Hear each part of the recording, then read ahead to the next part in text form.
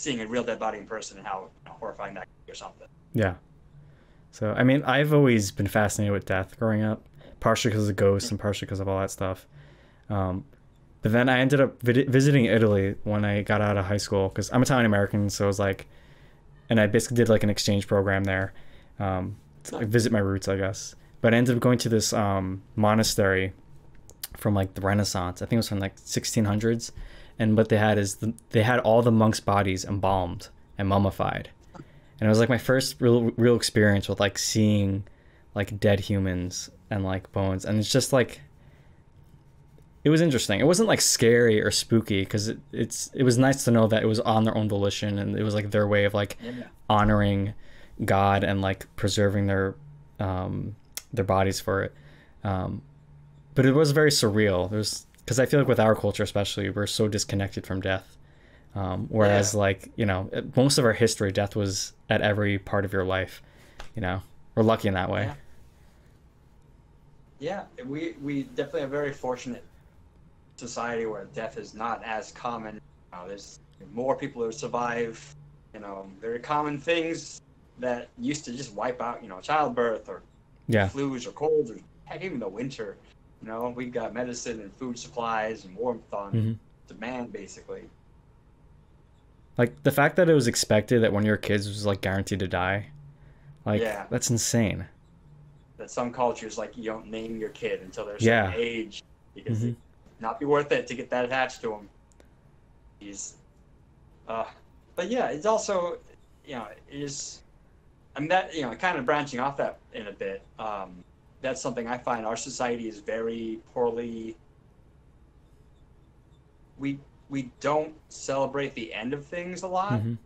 We have a lot of products and a lot of media that focuses on like youth and being young forever and hiding your wrinkles, dyeing your hair, and a lot of our stories are about young teen rebels, high school sweethearts who get married, and these kind of everlasting characters that don't change, don't grow, don't die, etc. And like I think our society needs to be better, like American society I think needs to be better, like accepting like, hey, things end and that's okay, things change and that's okay.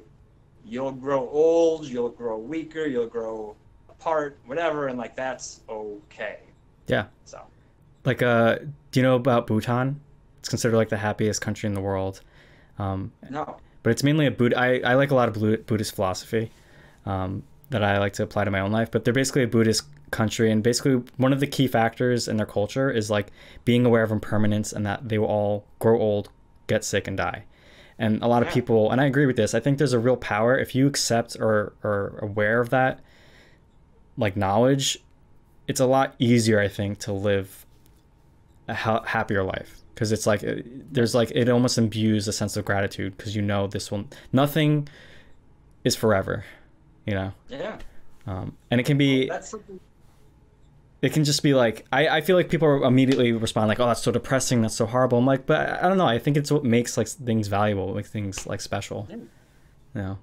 Well, it makes things special and valuable, but also it's the truth. It's the one truth about everything in existence.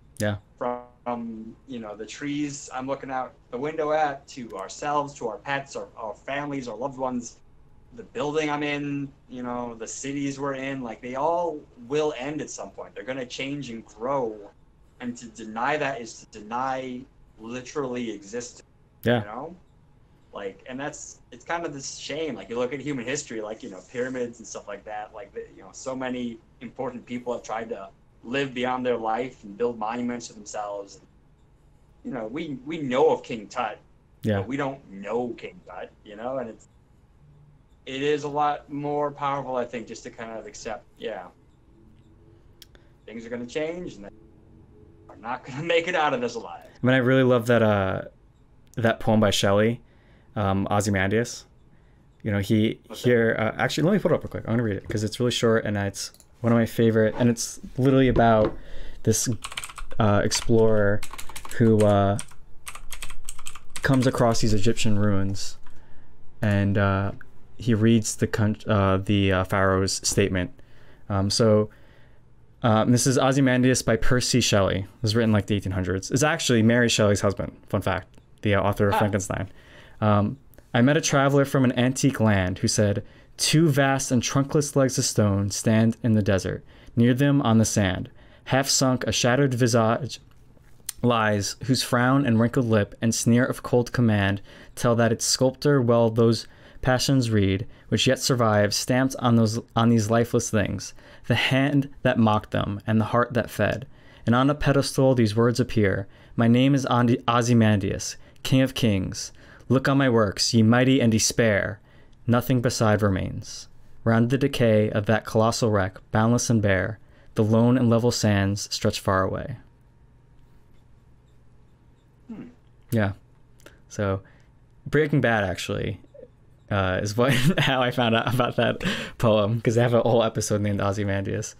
But yeah, I mean, that's just one of my favorite poems, because it has to do with that whole kind of theme and that thought process. Because it just shows you, I mean, like, that's why I love history, period. It's just you think your world has always been constant, always existed, and it's far from the truth. Yeah. Well, yeah, again, like, I wish we were all a little bit better about that kind of stuff. You know, somebody mentioned at the beginning of this quarantine that's kind of like why a lot of us were struggling and like kind of mourning, kind of, you know, feeling really upset. It was because we had kind of come to expect that tomorrow was going to happen a certain way, you know, and that suddenly all this happened, things are not going the way any of us planned. Yeah. And, you know, I think it's a little unfair to think that, you know, it's that weird thing where, like, you want to live for today, but you also have to plan for tomorrow, too. So you kind of got to find a balance. Yeah. Our society's not exactly built for that. Yeah.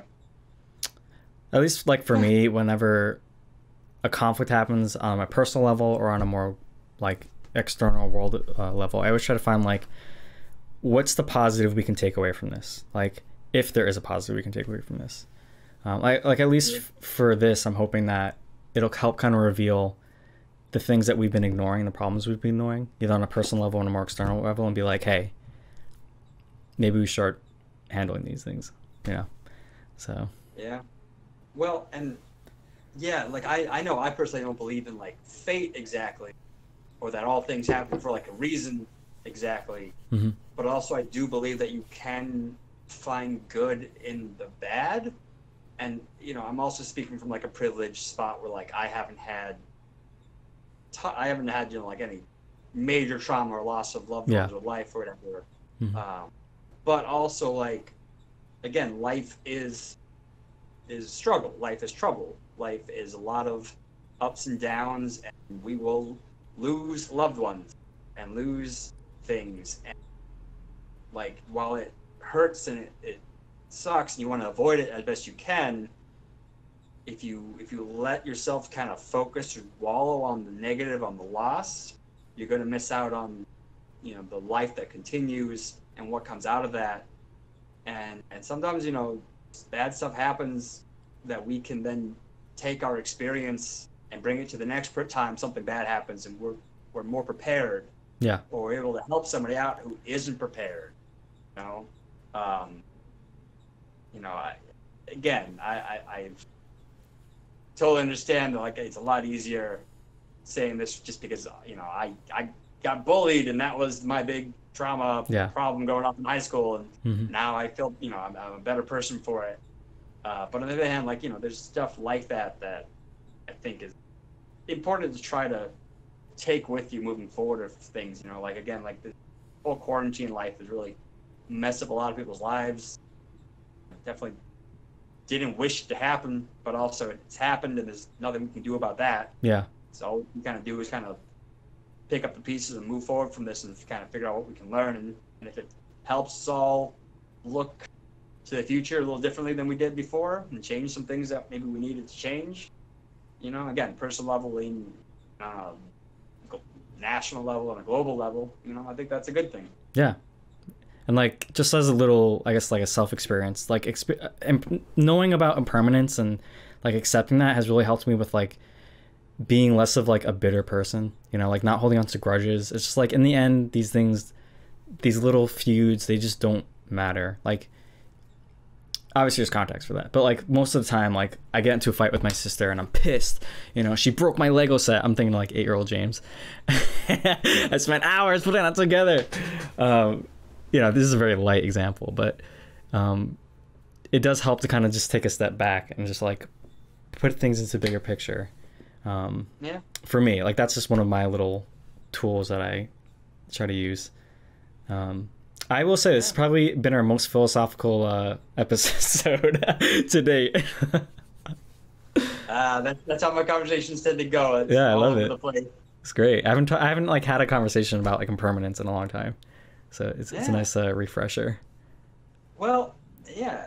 I mean, just one more little antidote to that, and then maybe we can talk about something a little bit lighter. You know, I can talk about Break Out Godzilla or whatever. But I know, like for me, like I've had a lot of heartbreak over the last few years. A lot of relationships that left me feeling very just hurt and just very, you know, what's wrong with me, or why didn't things go the way I thought they would or wanted them to.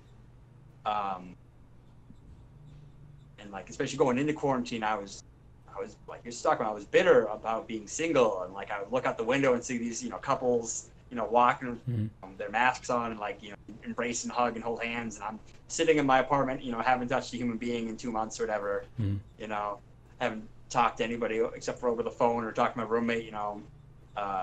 He was a good guy, but you know, we kept our own stuff separate. But anyway, so like I was really upset about that stuff, you know, but I've been I just got into therapy before all this happened, and now doing therapy over the phone, and that's been helpful. And I was talking to my therapist, and I kind of came to the conclusion, it's just like, you know what, as much as I really would love to have somebody in my life to talk to and lean on and share stuff with. I'm also like focusing on the ideal version of what that would look like right now. And for most couples I know, this is a really bad time. Yeah. Like, even if, whether they live together or not, like there's fights, breaking up. I have at least a few friends who are going through like really messy divorces, like either just before all this or like more or less during this, like things kind of finalized, and like that would be a nightmare to dealing with on top of all this. You know, so I kind of like have to remind myself like, oh yeah, like I've been feeling lonely, but also like I could be dealing with, you know, something way more disruptive to my peace right now. And also like, you know, I look back on my past life, you know, and I look back at like younger me, and I'm like, oh, you know, I wish I could have had somebody when I was, you know, younger and just out of college or whatever. But then also I look back at like young Eric, and I'm like, you're an idiot. You don't know what you want. You're not emotionally available. You're not good at communication. So, you know, I kind of had to shift my thinking and look at it, instead of being bitter that like, oh, I'm, you know, 32 and I don't have, you know, a wife or a girlfriend or whatever. I also had to like look and be like, you know what though, like younger me very well could have got into some, you know, could have been that stupid kid that was dating someone in high school so long, he was just like, well, I guess we get married now. And now I'm, you know, in some sort of bitter, loveless, you know, abusive relationship where she's abusive, or I mean, even I could have been abusive, because like, you know, coming from like small town Pennsylvania, and not, you know, if I never got out of the city, or if I just never had these years to grow on my own, like, you know, things could have been really shitty. And I'm trying to be thankful that I'm where I am now, because it's trying to make the most of it all. No, I mean, like, I've always had this mentality of like, I'd much rather be single and get married at 40 and have a great marriage than rush into a relationship out of like loneliness and basically try to force something that really was never going to work. Yeah. And I think a lot of people, we do that. We try to make something work that really isn't working, and either we're too stuck on like what is and afraid of losing that for the future, or we're just, we have a wrong idea of what we're looking for. I know for me it was definitely, I had the wrong idea of what I was looking for in the past. Hey, so you're watching our clip video. If you liked it, you should check out the full podcast. You can find it on YouTube, Spotify, Apple, links in the description.